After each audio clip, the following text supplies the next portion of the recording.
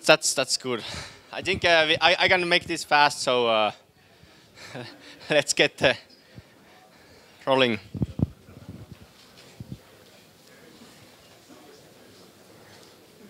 Just relax, Nico. Yeah. Tranquilo. I think the clocks works differently in Latin America. I have still my European clock here, so.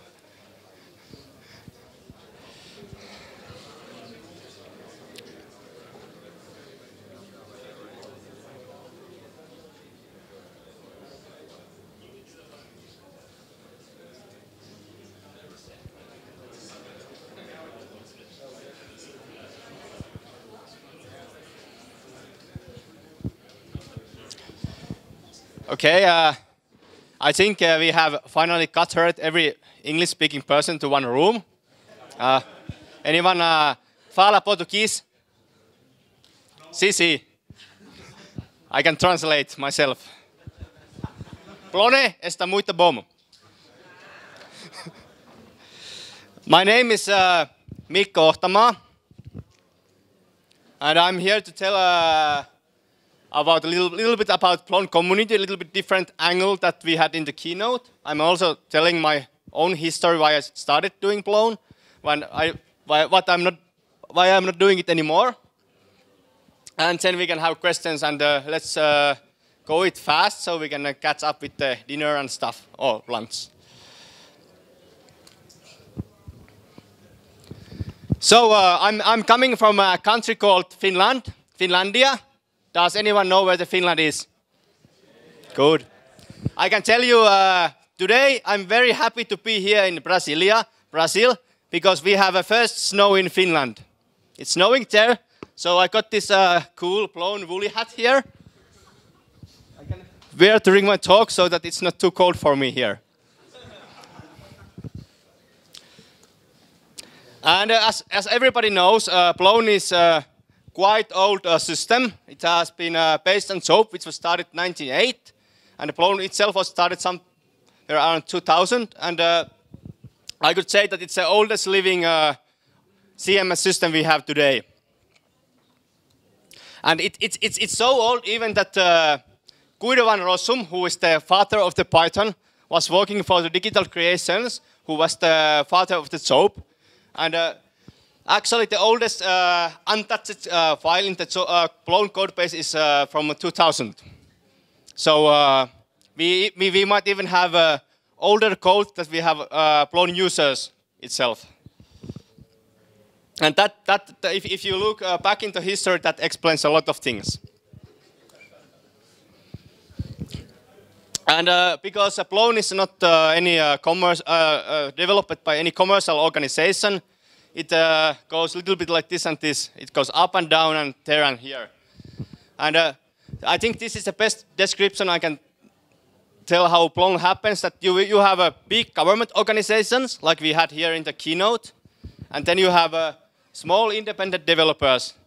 And then you go to a Plone conference, put them to the same place, give them some beer, and the Plone comes out from the door.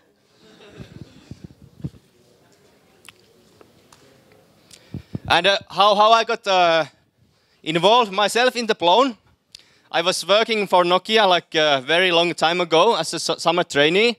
I learned to do Python there.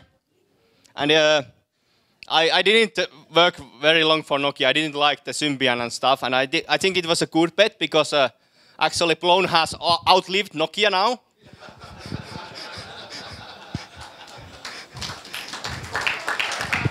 Yeah. And this is actually how I started in the Plone. I did it as a hobby. I wanted to build my own website where you could track usability bugs of open source software. And because I had just learned Python, I wanted to use the Python to build my site. And I was going through the options.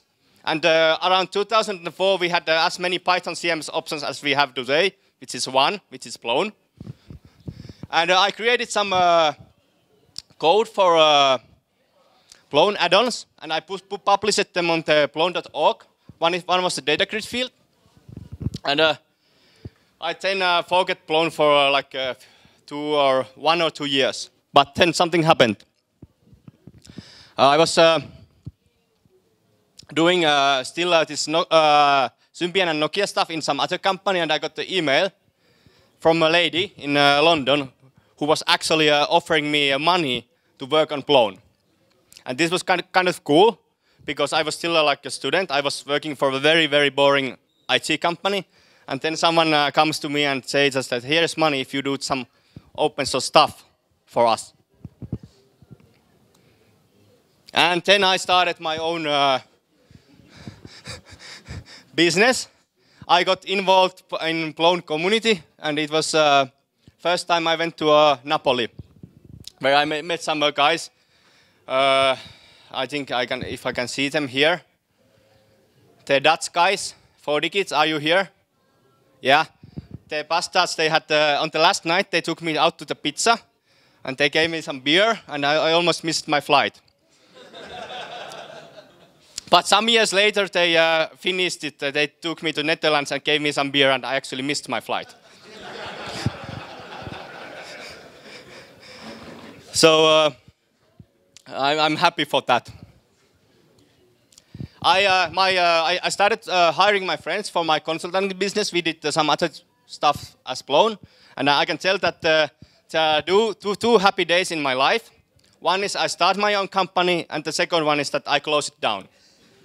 And maybe third day is that I left my ex-girlfriend, but it's the same. And now we can talk about the problem of Plone. The problem of the Plone is that everybody loves Plone. I see somebody who is a content editor and working on the Plone website and doesn't love Plone. No, I thought so. So the problem is that everybody loves Plone. So why it's not the most popular CMs in the world? And this is the answer. Plone drives you smoking. If you open the hood and what's inside the Plone, you can see that it's a little bit messed there. And I think this is mostly due to history, that there's a lot of things, and every time a Plone community tries to fix something, they build a new thing, and then you have two problems. And then you try to fix that one with the new component, and you have 3 problems. And now we have plenty of problems in our hand, and Plone is not so fun anymore. But it's okay if you don't know what's happening inside the Plone. So right now, Plone is in a state that if you are not actually doing Plone, you don't want to start doing Plone. But if you are doing Plone in a business like a government websites or the university websites, it's very, very good product there. But unlike when I started doing Plone like 5 years ago, Plone was more generic, and you could solve different problems with Plone. But nowadays it's very, very good for big organizations, but it's not very, very good if you want to do a WordPress-style web freelancing and build small sites and stuff like that. So Plone has kind of went to one place, and when it has gone there, it's like a dead end in evolution. That when you are there, it's very hard to go back where you have been before. And that's what I think is happening here.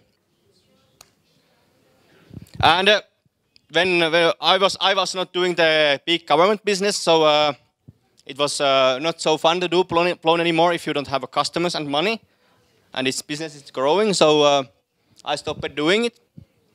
I could have doing this consultant stuff, like working for hours for different Plone companies, like here, but I didn't really find it as a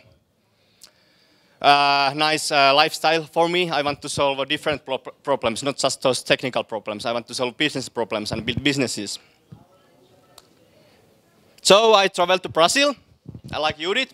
And this is my good advice: just come to Brazil, drink a lot of caipirinha, and forget the Plone.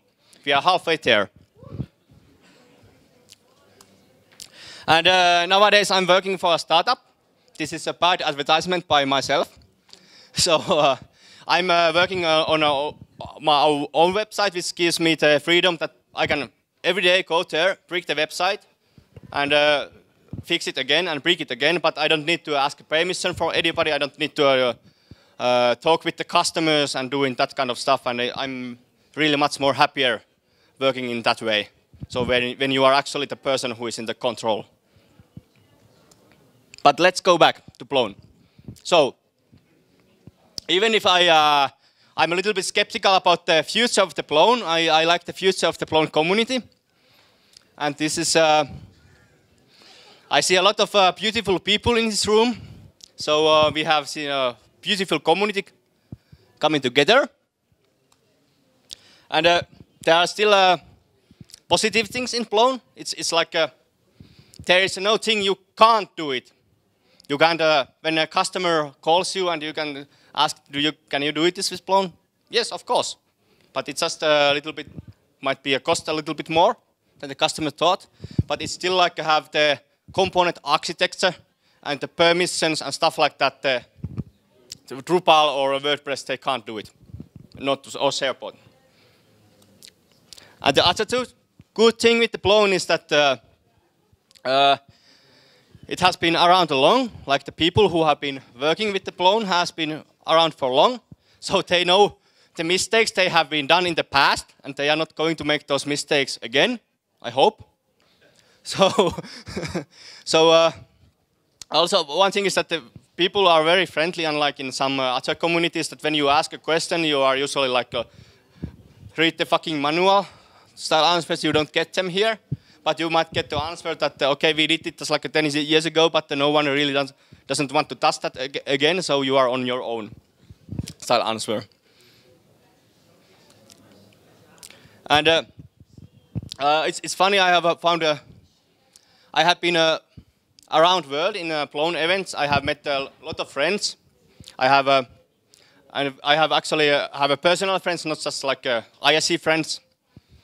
So I have been gone around the world, meet their families, go to their cities, meet their girlfriends, have fun together, and I'm really happy about that. And I think the people who are in this room, they are really interesting, like a little bit crazy sometimes, or even a little bit more crazy for some people.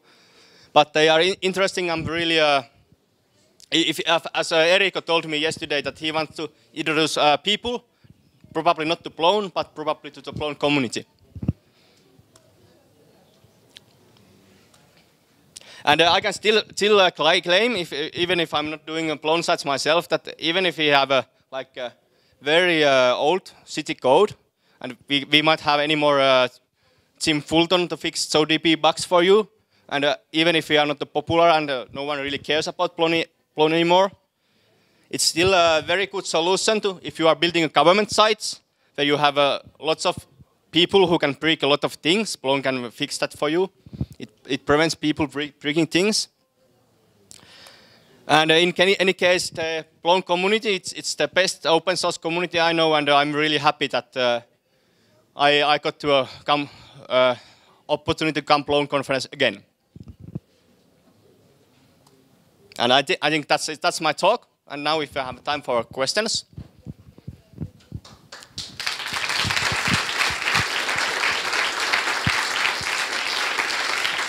Okay, I think we have 15 minutes left, so we need to ask really long questions. Yeah. Does that red thing work on Plone 4? Huh? Does your red thing that you mentioned at the beginning still work on Plone 4? I think. Repeat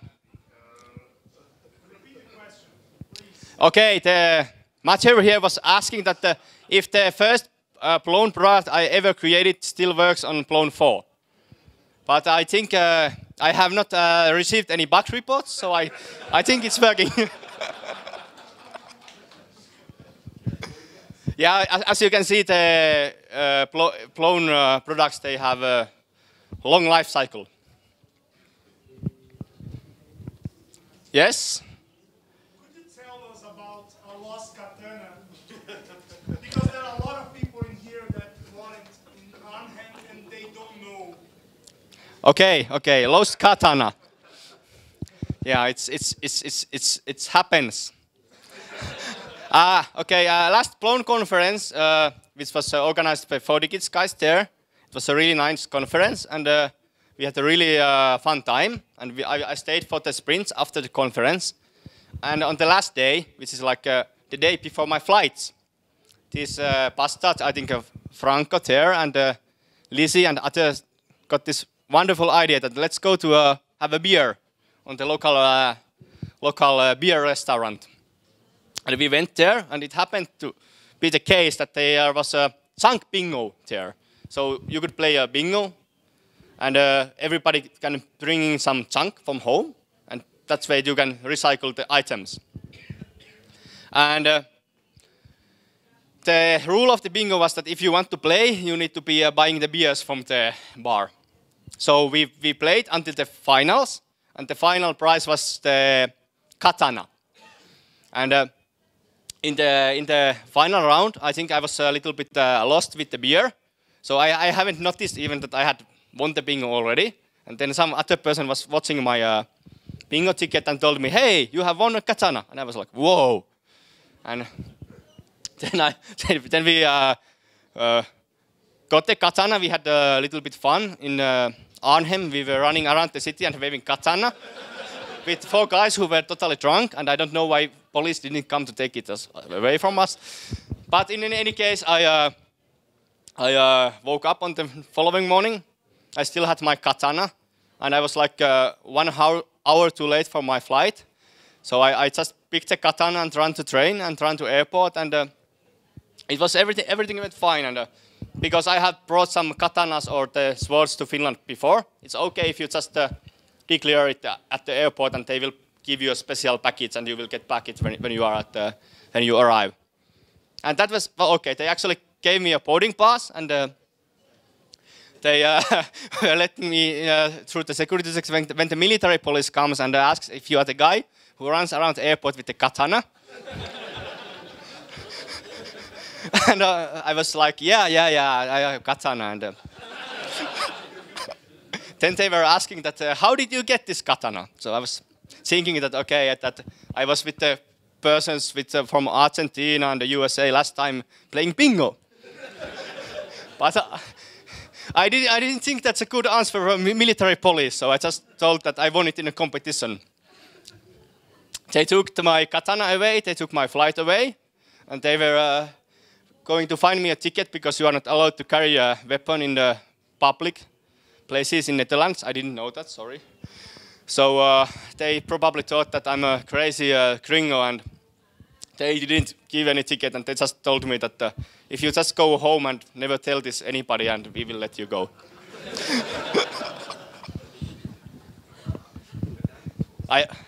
Any more questions? Yeah, it's still in the Netherlands, I think. But I bought new one, so no problem. Yes? So, if Plone is to succeed, what do you think is its best approach to doing it? For katana, could you please repeat the question?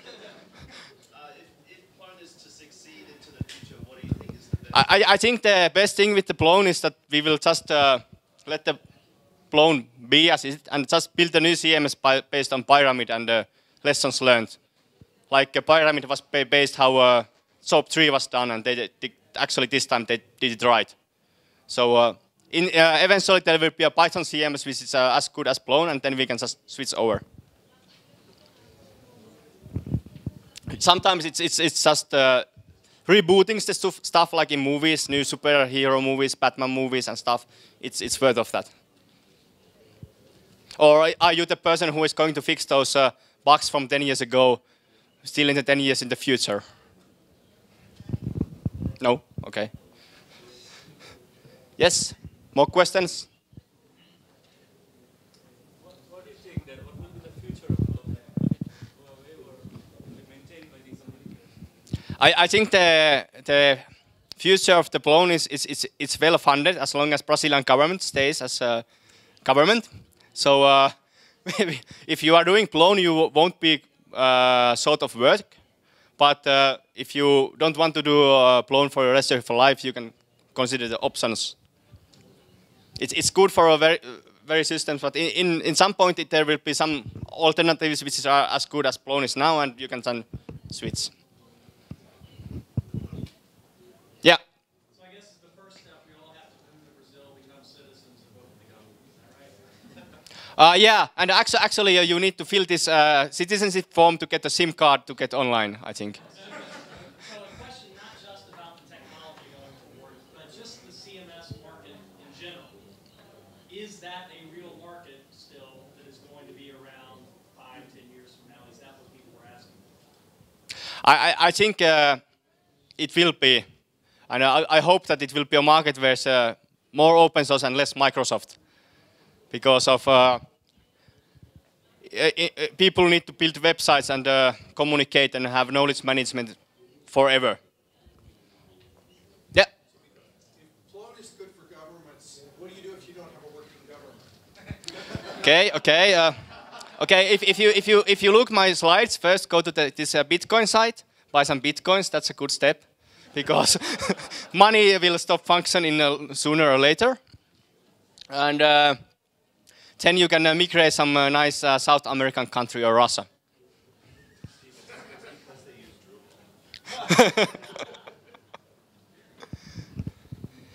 Okay, do we still have questions or time? I can now translate the same as in Portuguese. Okay. Oh, one more question. Personal question. So are you moving away from the community, or are you still going to be involved? Are we still going to see comments in the documentation from your side? Or you? I think it's Plone is like a sexual disease. When you get it, you can't get rid of it easily. And if you keep communicating with people, you will spread the disease further. So I think we are on the same boat right now, and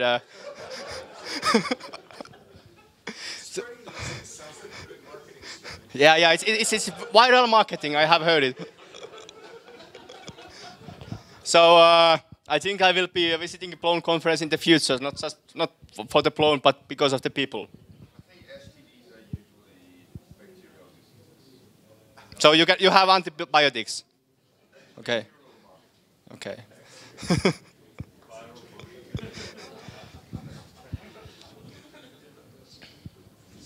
Yeah. Any more questions? How much time we have?